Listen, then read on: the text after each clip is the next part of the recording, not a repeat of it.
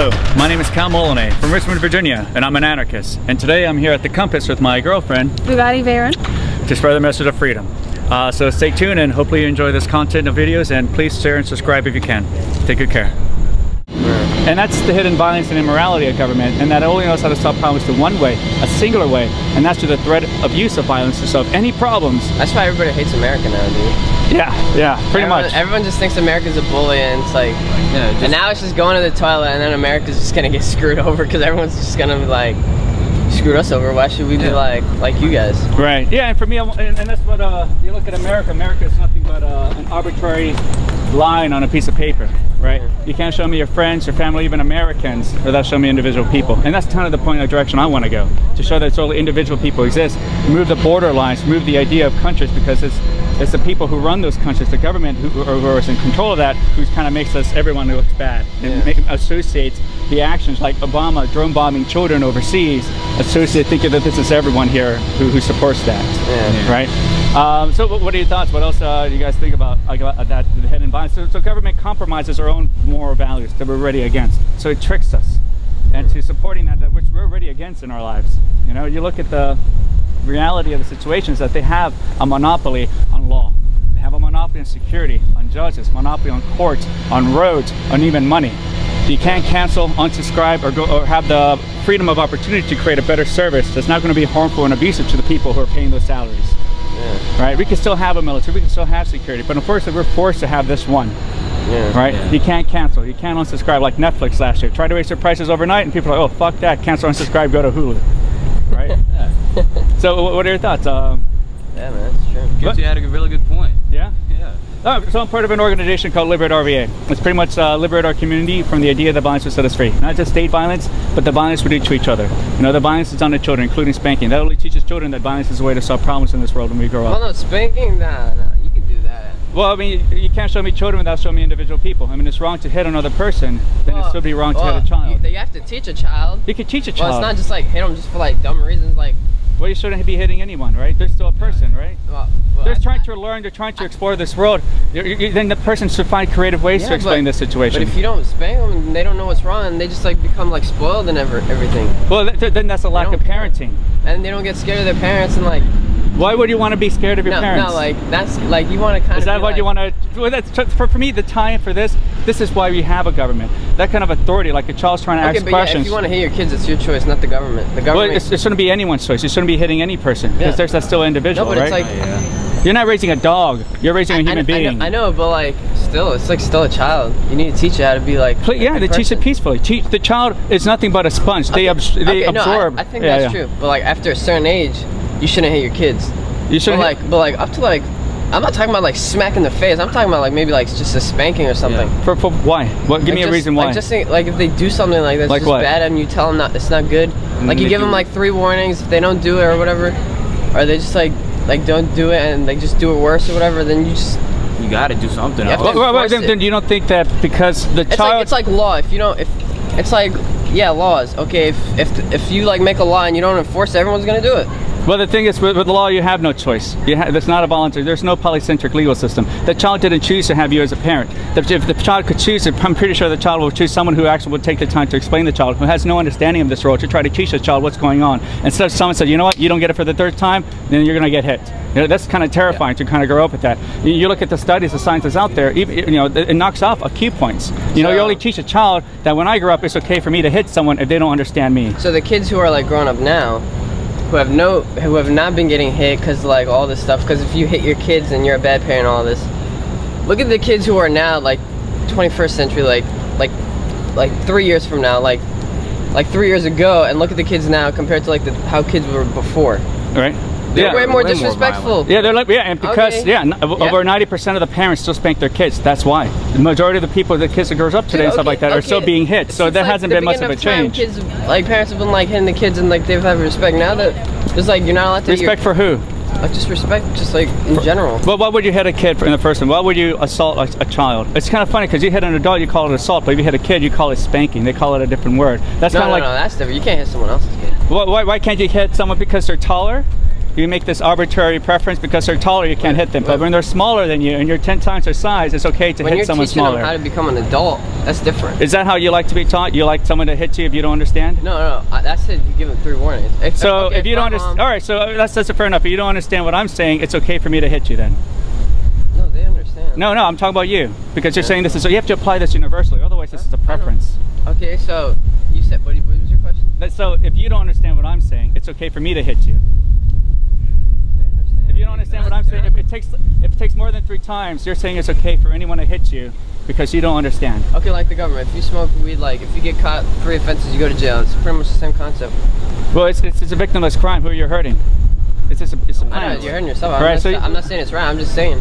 Right, I'm just saying it's wrong to hit anyone. I'm trying to universalize it. I'm trying to say let's just let go of the situation. Violence only begets more violence. You only teach a child to create an authority figure for. I'm not talking about like violence, like punching in the face. I'm not talking about like hardcore violence. Well, the thing is, even striking, even hitting a child on the buttocks, that knocks off IQ points. The studies have shown over 93% of the scientific community agrees. Even hitting a child, it has to be traumatic enough for the child. Anything verbal, abusive, sexual, physical, knocks off IQ points. That's traumatic, dude. That's like when you're like 8 years old and you're dead. Yeah. So imagine a small child trying to learn this world, and you're 10 times their size, and then you're hitting them because they're trying to understand. You're not going full force. Give me an example why you would hit a child.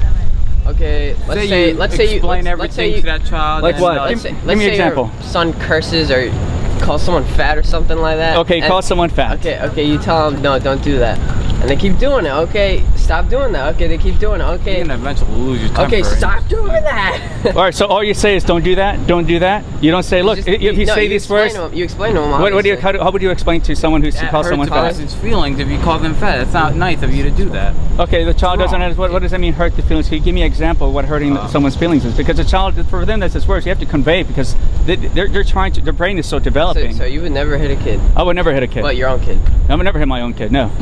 Why would I want to? I have a plurality of non-violent solutions I could apply to help my child learn. And the child didn't choose me to have a child. I'm not saying it never works.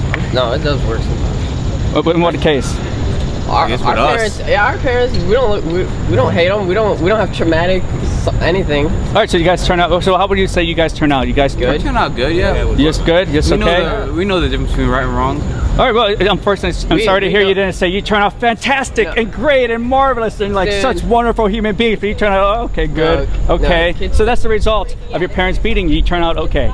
You turn out good. It gave us a spanking every now and then. Every time we did something like horrible. Not like every time we did something. What did you do? You dropped a glass of juice on accident, and that deserves for you to get hit? No, not on accident. It's say like my mom told me not to draw on the wall. I went and drew on the wall, and she like gave me a little spanking just to tell me so I wouldn't do it again. So she'll get a piece of paper to explain, like, look, you put it on the wall. It's hard for you to erase on there. Trying to explain to you because you don't know what's going on. Yeah, exactly. You're a child. Yeah. So you don't hit a child. You try to find different ways to help communicate to the child. And they keep doing it. Okay, once you like give them like. Look, telling a child, hey, don't write on the wall. It's not keep doing. That's not finding other solutions. That's just saying, do what I say or else. You're not trying to. You're not even explaining. You need to kind of like put like a little fear in them so they know, like, not like fear, but like you have to like put like something in them. Love, compassion, trust me. Yeah, that too. But you need that. That's what's going to do it. You have to put them in there so they know not to do bad things. Well, they don't know it's a bad thing because you haven't explained them. Well, then if a child wrote on my wall, I say, look, obviously you like to color, you like to draw, you have this artistic sense. So let's get some paper. Let's have a different way you can draw. And what if they keep drawing? They wouldn't. Why would they? Why would they? If I gave them a different area. Because they like to. All right, so they're a child. Okay, all right, then they write on the wall. Then I put them in a room with a lot of papers so they can draw on that. I take them to an art exhibit so they can do it on canvas. I find a different way they can have more fun to drawing and expressing that in a different medium than me having to get to that point. What if you don't have all the money for that? What if you don't have the supplies? What if for crayons and pieces of paper? I don't know. I'll borrow from a friend and say, hey, my kid is drawing on my wall. I need some help. I have a community. It's like, all right, you know, here's some pieces of paper and some crayons. How kids are these days. How kids were back then. Okay. The kids now who have not been being are just like violent. That's not true. Most of them, large majority of American families still beat their kids. Over 95% of them still beat their kids, especially when they're just a few months old. So no, not 95%. Yeah, the signs are out there. Here. I have some peaceful parenting pamphlets if you guys would like. No, that stuff is very important because the thing is, we have to be against all this violence, because that only teaches a child to create the projection of a government. For example, when a child's trying to understand this world, and the parent says, because I said so, because I'm your father, and then that's the only thing the child learns is to respect authority and not to ask questions. So of course, when you grow up, you never question government because it's another kind of authority that's kind of presented and enforced upon you when you grow up. So you're gonna, what do you call it, raise people who don't follow any laws? Raise people don't follow. No, we can have rules. We just don't need political rulers. We can have rules. You just don't need political rulers. We can have communities of preferences. We can have peaceful, voluntary communities. The language of force that you teach to a child is alien until you start hitting them, and then they learn that language themselves. You don't grow up learning Mandarin out of nowhere, right? A child is nothing but a sponge. They absorb their close surroundings, and like a mirror, they reflect that back. I mean, if you guys would like, I have a lot of information you guys would be curious to look into, especially the peaceful parenting aspect of it.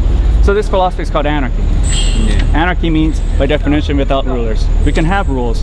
Anarchy? Anarchy. Like science means anions and cations, and without archy means rulers. Anarchy is like a government with no rules or whatever. Well, it means government society is with no rules. Yeah, but no, it means a society with rules. It means a society without political rulers. Like ans means with anions and cations, like in science, without archy means rulers. Like monarchy means one ruler, anarchy means without rulers. We can have rules.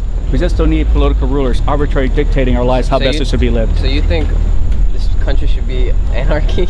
Well, I wouldn't say there wouldn't be a country. A country is nothing but an arbitrary line. It'll be a freedom of travel. You wouldn't have immigration issues. You wouldn't have any of this stuff at all.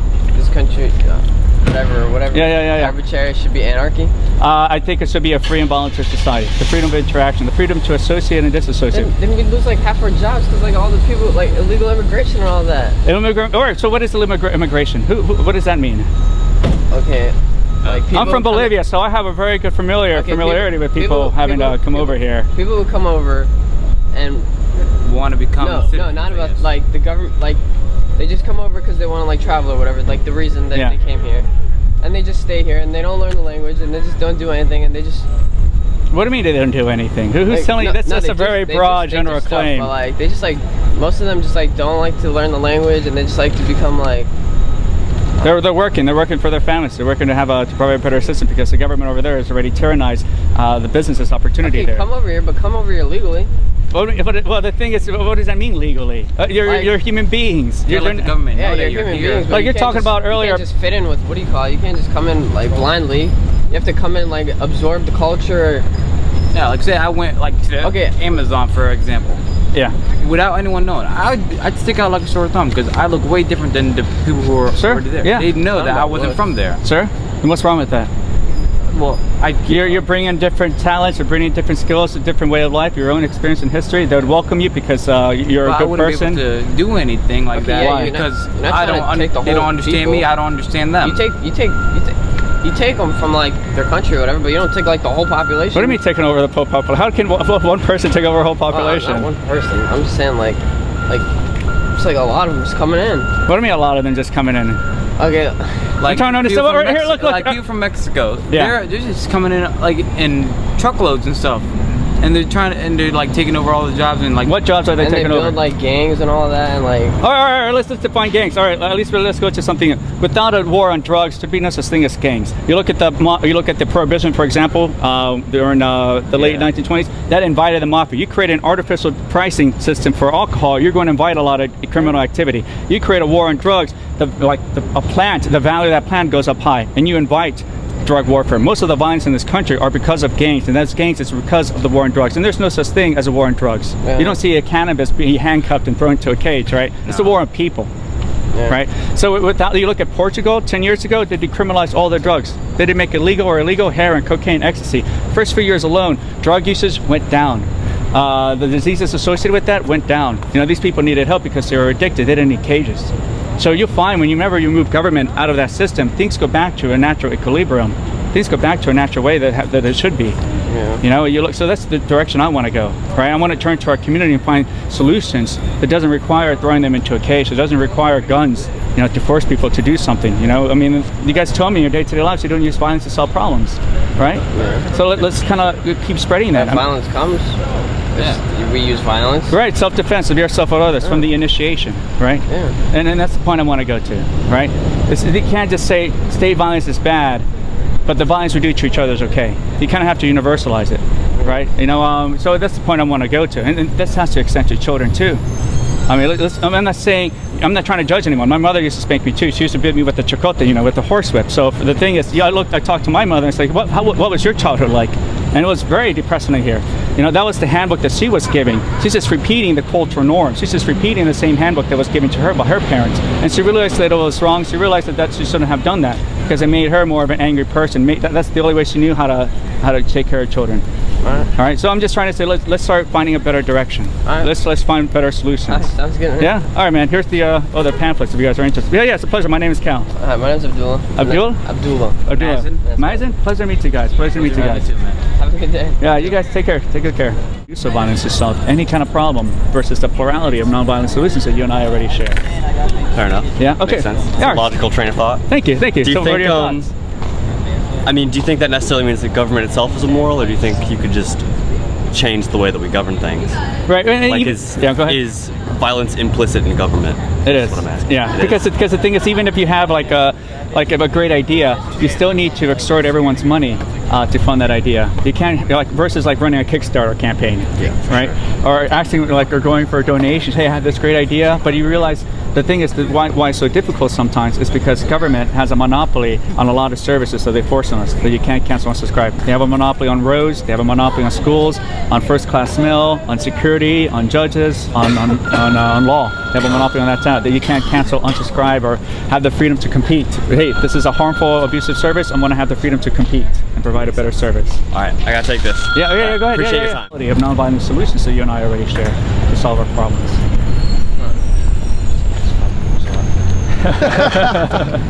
Right? Touche, sir. Yeah, what are your thoughts on that? I think you basically just put it out exactly how it is, but I think that you have to have some sort of law. We can have rules. There's just no need for political rulers arbitrarily dictating how best our lives should live. We can have communities of preferences, all right, but they have a monopoly on law. All right, instead of having a polycentric legal system, we can have an apartment complex across the street that's 420 friendly, one right across the street from that's not. You know, we can have these communities of preferences. It would never work because I feel that more people that are prone to violence would be coming into other neighborhoods. What do you mean prone to violence? One more people, like gangs, for example? Yeah, well, per se. Yeah. All right, well, gangs, for example, the only reason they come in is because it's illegal, right? You look at the prohibition. They make money off of. Right, there's an artificial increase in that drug because it's illegal, and they come in just like prohibition invited a mafia. The war on drugs invites all the gangs to come over because there's a high demand for it, because the value of it is so high, because there's the government has made it illegal. But you look at places like in Portugal, they decriminalized all their drugs. They didn't make it legal, but they also didn't make it illegal. And the drug usage rates for people using these drugs went down. The diseases associated with them went down, from heroin, cocaine, ecstasy. Per rate per capita, there's more people here, more cocaine users here than there are marijuana users in Portugal. Because in reality, there's no such thing as a war on drugs. It's a war on people. Yeah. It's a war on preferences and on victimless crime. That's Reagan's fault. Yeah, it's Reagan's fault, but that's yeah, but that's Reagan's fault, but that's it's Obama's kind of pushing it too, you know, and so that's the thing. It's like politics is not going to set us free. I don't want to be 80 years old still holding a sign begging to be free, begging for my freedoms. And for me, I'm just trying to encourage this dialogue to kind of turn to our community to solve our problems and turn away from government, right? Ostracize the political rulers, right? They haven't done nothing to help our lives, done nothing to protect our life and our liberty and our property. And kind of going in that direction, that which only knows how to solve problems that compromises our own values already to begin with. We can still have security, but that's the thing of it. They have a monopoly on security. They have a monopoly on law. They have a monopoly on judges, on courts. They have a monopoly on roads, on schools. They even have a monopoly on the currency. You're not allowed to trade in any other currency except for the dollar. If you try to, the IRS will find you and throw you into a cage. Are you kidding me? Yeah, there's a guy. I didn't know that. Yeah, I did not know that. There's a guy who tried to create his own currency called the Liberty Dollar a few years ago. IRS came, seized all his assets, threw him in a cage. There's even a monopoly in first class mail. I got a letter in the mail yesterday. It said IRS on it. Right? How did you feel about that? Was it cringing? Yeah, it was horrible. Right? It was horrible. Luckily, it was actually a check coming to me. Right. But just even like looking at that. Yeah. If you got one. Stress levels went way higher. quick. That's to tell you something inherently how that feels to have a government then, right? Yeah. It doesn't make you feel any good at all. I mean, even if you get back some tax credit or refund, they're giving a small percentage of what they've really stolen from you. Exactly. You know, 40–50% of your income gone. Yeah. Right? So it's like, and then they'll give you back, you know, maybe a quarter from what they've stolen here, make you feel good about it. Right? Yeah. But you made a good point, yeah, the letter from the IRS versus like if you got a letter from like Google, for example, you're like, all right, what's going on here? Yeah. Google. Yeah, did I win a free iMac or something? Yeah. So analytical AdSense, I don't know, but you know, if you got one from like from a regular business like Apple, you know if there's something good in it. Oh yeah. You're not afraid from that. Yeah, exactly. But yeah, that's another thing about mail. No one likes getting mail usually. Yeah. Getting mail, you're like, oh fuck, I fucking hate mail. Unless you're before like ages like 15, you're like, oh, sweet mail. Yeah. Mail. It's always like a birthday card or something. Right. Really good day. But now it's just like, Junk. Yeah. And that's all they deliver bullshit, now. Trash, and bills. Yeah, government tyranny through there. Exactly. One last thing then. Has some pamphlets. The philosophy that all this is about is called anarchy. Okay. So by definition, like in science, anions and canons, an means without. Archy means rulers. We can have rules. There's just no need for political rulers, arbitrarily deciding, strangers, and dictating how your life and what kind of things you can put in your own body. You know, we don't need those people. Yeah. Right? Cool, man. All right, man. It's a pleasure to meet you then. I'm Cal. Ryan, man. Ryan, pleasure, man. Take good care. That's the immorality of it. It tricks us into compromising our values. So what are your thoughts? What are my thoughts on government, period? Yeah, or any ways, maybe a grievance or any way that, or from this conversation, or ways that government has kind of intruded and robbed you of your happiness. I think we need less government. We need more freedoms. Exactly, yeah, and exactly. Well, I think America stands out compared to other countries, still. In what way? I mean, we have the United States has the largest prisoners than any other country in the world. So yeah, we stand up and being number one as something finally, and that's kidnapping and caging. Because America has so many people too. Well, I mean, but China has more people than the United States, and still we outnumber them. India has more population, the billions, and still the United States outnumbered them. So population is not much of a discerning. Well, that's just the way things are, I guess. Yeah. The thing is, a lot of people go to jail or prison for some minor offenses, and then they turn into worse criminals. Yeah, a large majority of them are actually victimless crimes. Even, for instance, for smoking weed. I mean, people could still get arrested and go to jail for that. Even though I just know that it's. I mean, I just think that should be decriminalized. Exactly, like in Portugal, they decriminalized all their drugs 10 years ago. Portugal, heroin, Czech Republic. Yeah. And things got better, things improved. You didn't have this massive influx of people running around shooting up heroin. And that's where I want to go. We can have communities of preferences. We can have rules. Well, I see you're into... I'm anarchist. So anarchy by definition means without rulers. We can have rules. We just don't need political rulers arbitrarily, strangers arbitrarily dictating how lives should be best run. Well, I'm not sure if you know anything about Nestor Makhno from the beginning of 20th century. Enlighten me. You know him, right? No. Nestor Makhno. He tried to create an anarchist republic. It's, if you think of it, was Eastern Ukraine. And it lasted for probably around a year or so. Yeah. So if you look more into that, you can understand how it works, probably. I mean, the thing is, people should start with their own community and build their ways up, I guess. Out, yeah. So if we started even with, I guess, this community of DCU, for instance, it should start with the community. Exactly, thank you. That's where I want to go. I want to turn to our community to solve our problems and turn away from government. Do the transition, opt out, you know, ostracize the political rulers and start building our community with the interactions. That we don't use violence here, let's ostracize those so we know how to use violence over there. There was an old anarchist saying, I'm not sure if I'm allowed to cuss. Please, yeah, please, yeah. Think locally, fuck globally. Think locally, fuck locally. Yes. And that's the way things should be. Well, where do your interests, I guess, in anarchism come from? Because, well, I guess I was always interested in less government, and I've been reading a lot about anarchism, well, especially the Russian wave of what's his name, Nicholas Kropotkin. Okay, I think actually now I remember the last time. Yeah. And even Tolstoy. Yeah. I mean, he was an anarchist, but some of his ideas were. There's a lot of similar sentiments that have been said. Yes. Yeah, and that's the direction I want to go. And I guess supporting human rights is a part of it too. Yeah. Yeah. That's really wonderful to hear. Well, let me give you some pamphlets then before you head out. So, pamphlet on anarchy, voluntarism, and peaceful parenting. Thank you. So again, for me, it's like this. You can't just say this is against the state violence. It has to be all of it, right? Including the violence we do to each other and the violence done to children. Correct. And kind of universalize. Otherwise, it's a preference, right? So it's a pleasure to meet you. My name is Cal. My name is Vlad. Vlad, pleasure to meet you, man. We do monthly freedom gatherings. I guess anarchist philosophical discussions. There's one next 2 Fridays from now. It's like less than a 5-minute bike ride from here. It's on our website, so you definitely should check it out. What was the website? Liberate RVA. Yeah, it's also on the pamphlet. The problem is that people think of anarchism as something very bad. They do, but I have no problem actually helping people understand the true meaning behind that. It's somewhat close to a libertarian movement, somewhat, but not quite. Now, yeah, for me, I find libertarianism to be a pothole on the road to freedom. You know, in a way. I'd rather go to the finish line to anarchy and not talk about libertarianism. I mean, the thing is, they still think they could do it through politics. They still think you can, it's kind of like trying to infiltrate an organization that's founded in violence and overturn it against that only knows how to use. Yeah. You know, it's like, well, anarchism, just like libertarianism, has like a very social base. So it's maybe somewhat socialist based. Yeah, there's a lot of variety, but but as long as it has to be voluntary, you can live in preferences, different kinds of communities, as long as it's voluntary. It's like, look, I don't like this community, I want to go to this community instead, right? But anyway, look up the Nestor Makhno. Will do. It was the only country that existed, well, under anarchism basically, where people decided what they want to do.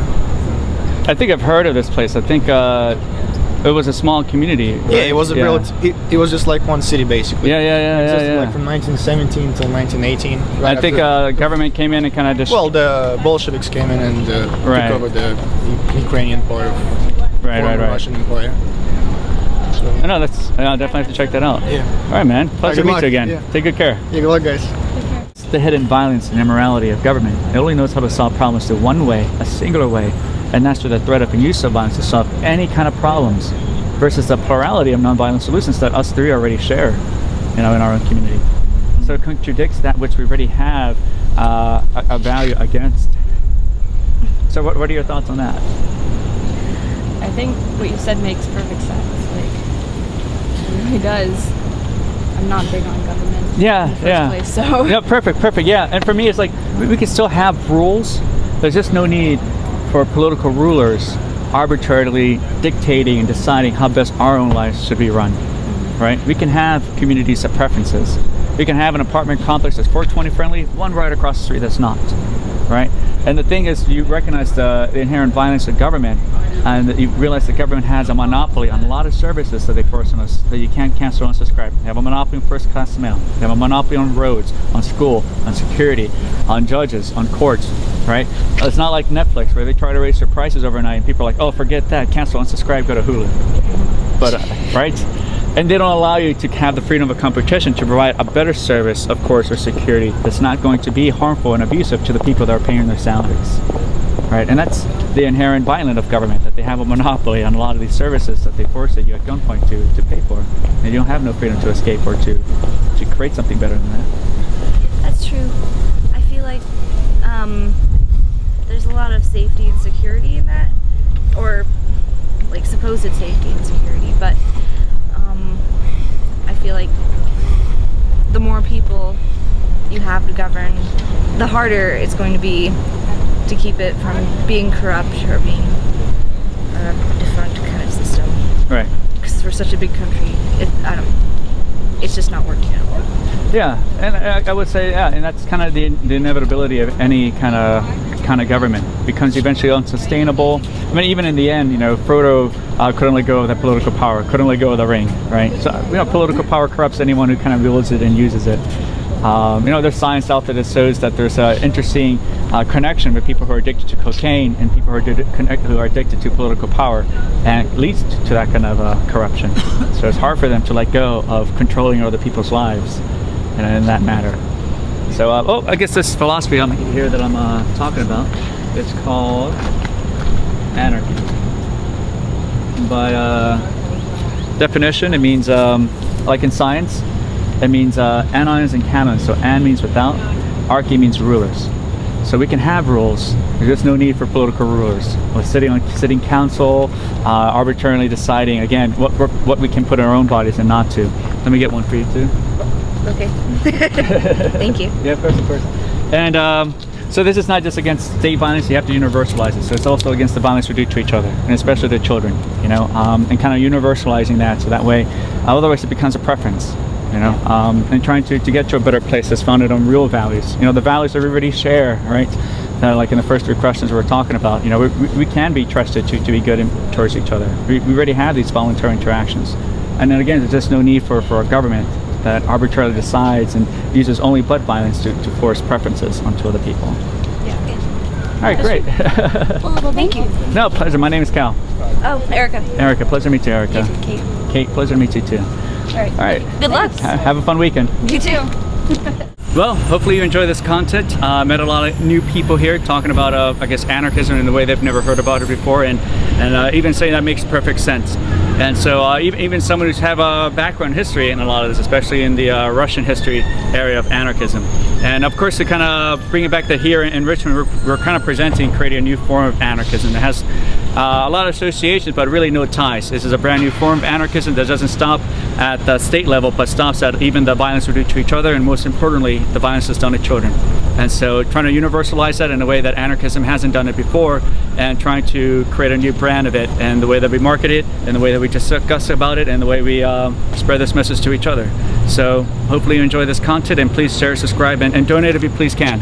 So fund more equipment and to keep doing this and coming out there too as well. So take good care and liberate RVA.